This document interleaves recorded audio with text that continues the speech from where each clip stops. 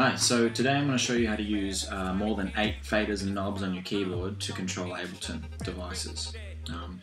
Technically not possible according to Ableton, but if you edit some of the Python scripts in there, you actually can get keyboards that have more than 8 controls to be using all of them at once to control a device. I'll show you how.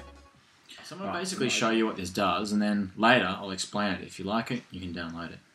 So I've got a loop in there. What I'm trying to do is enable control of all these knobs and faders. So we've got in total 8 knobs and 8 faders, 16, you get it. That's 8 more than Ableton usually allows. That gives you a bit more hands-on control. You can just kind of mess around with the keyboard rather than kind of looking and clicking. That's what I wanted to do. So I'm going to put this loop on. I'll turn the metronome off as well. It gives us control of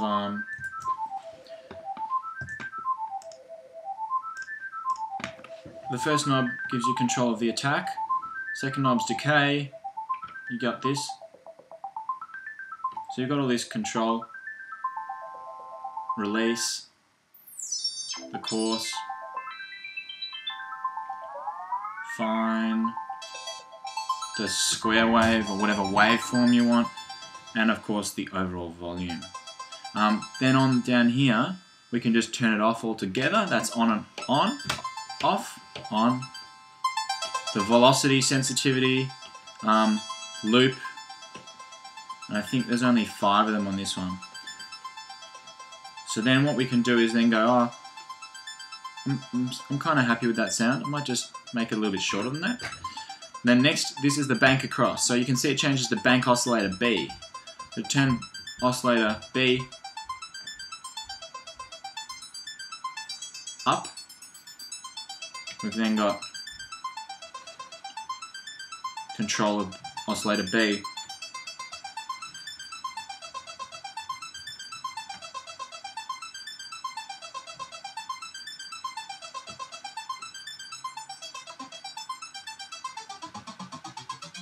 So some pretty awful sounds there. But basically what you've got there is you've got your bank buttons across. You can go oscillator C, oscillator D, LFO, filter. You got control of the filter. Filter type is going to be somewhere. And if you click on it, you can see that all the things are changing. Filter type is this one here. Filter frequency to velocity. Shaper, all kinds of stuff. Gives you this hands-on control. You can actually just mess with the buttons. You click the thing of bank across and see which bank you're messing with. Means you got, it's a bit more like an analog synth. You've got 16 controls to mess with, and visual feedback from the computer. On different synths like analog, it's a little bit different. There's different parameters, of course, because each synth has different parameters. If we go, this is the different waveforms, the octaves, semitones, detune amount. I don't know what that one was. There we go. Sub-sync level, the filter amount, the volume. That's oscillator 2. So it's all the same ones mirrored. But oscillator 2 is not on, so that's what I turn it on.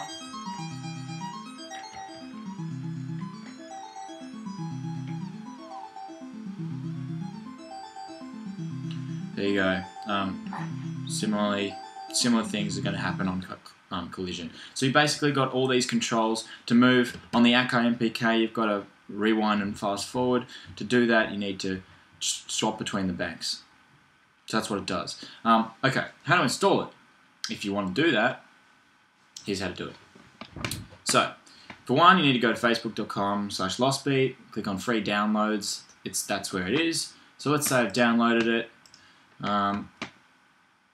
Lostbeat free downloads, and we're going to go to custom controller scripts. This is the AKAI MPK49 device, blah blah blah blah. Alright, so that's the thing you need. You're going to go to your SDD or whatever your hard drive's called and go show package contents on the live thing. Contents, app resources, MIDI control scripts. Now this is the folder you want. These are the Python scripts that make the push what it is. The push ain't nothing without this. Or any device doesn't do this. These are the scripts that tell you, this pad equals this drum, whatever, etc., etc. So what I've done is I've basically just gone, all right, there's MPK49 device control, drag it into there. Then you'll need to restart live. In that folder, there is a README. I urge you to read the README.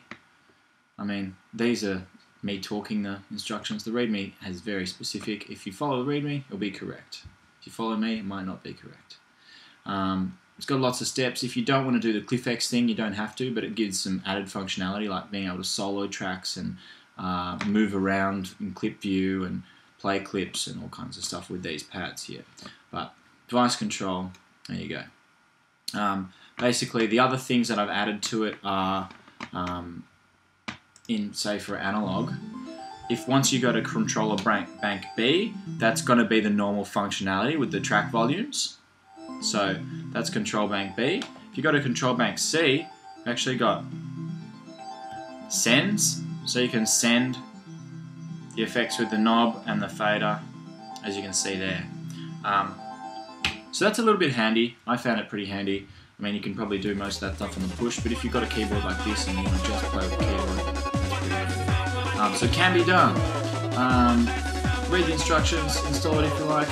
Check it out, facebook.com for free downloads.